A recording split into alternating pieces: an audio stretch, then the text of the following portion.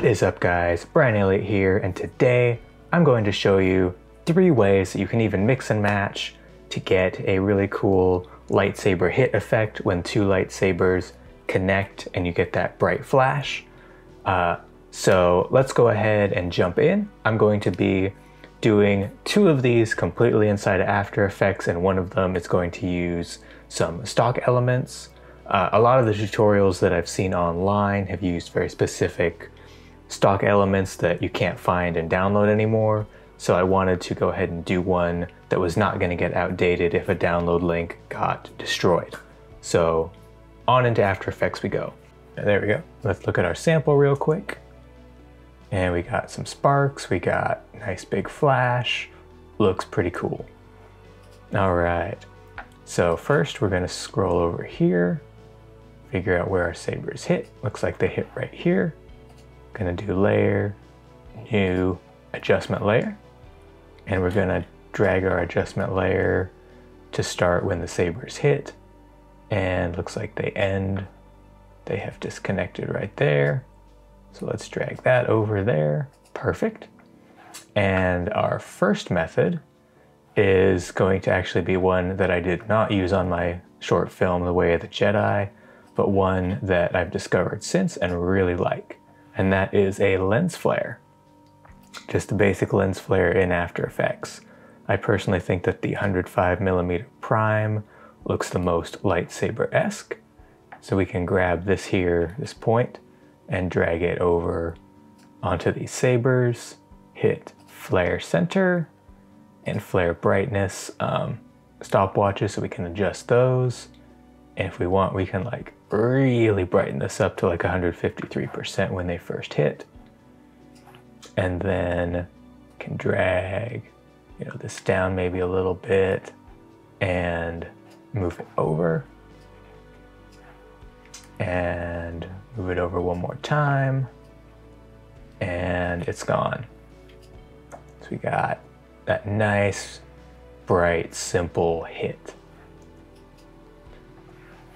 All right, so that is our first way. So let's go ahead and turn that off and go to our second option, which is adding another adjustment layer. Adjustment layers are our big friend in this. And then we're gonna go to our other big friend, brightness and contrast.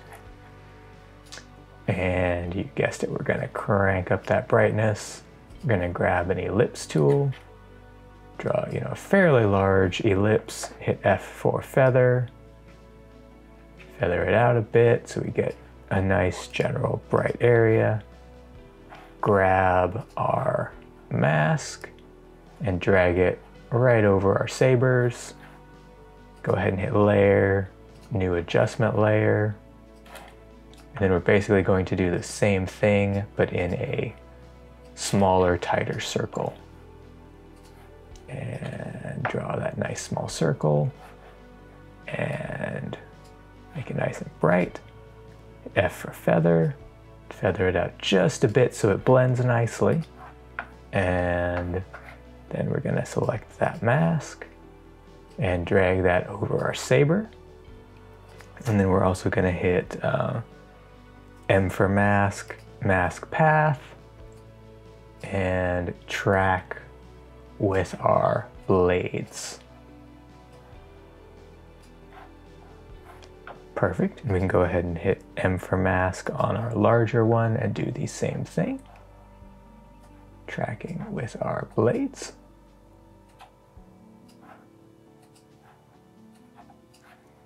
And then we've got this. Very similar to our other, just the plain lens flare. If we want to play that back real quick. The lens flare is a little brighter, a little simpler and faster to do, but this is another option if you prefer this sort of look.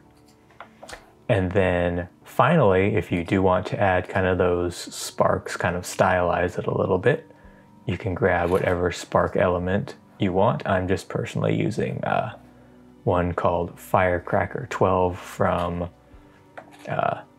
Video Copilot's Action Essentials 2. And I'm gonna go ahead and scale this to 80%.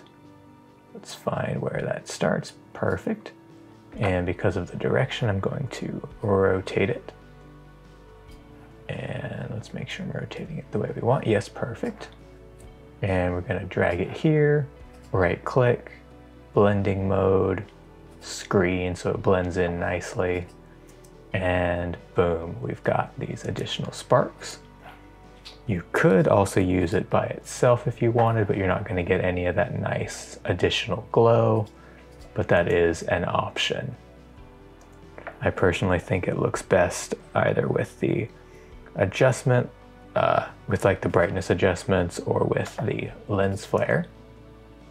That creates a really nice look with the lens flare. So that's 3 options that you can really mix and match to make something cool. Give yourself a really cool looking lightsaber clash right here inside of After Effects, or in After Effects with some additional stock elements. So hopefully you guys found that useful and helpful, and I'll catch all of you in the next tutorial.